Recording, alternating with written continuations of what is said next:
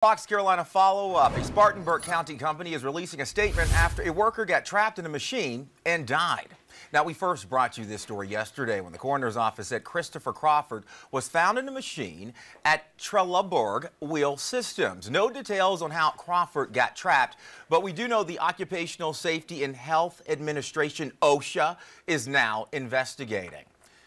This afternoon, the engineering company released a statement saying, "We are focused on supporting our colleagues' family at this difficult time, and our sympathies are with them. Safety is our #1 concern at our plants, and we are fully cooperating with OSHA as we continue our investigation."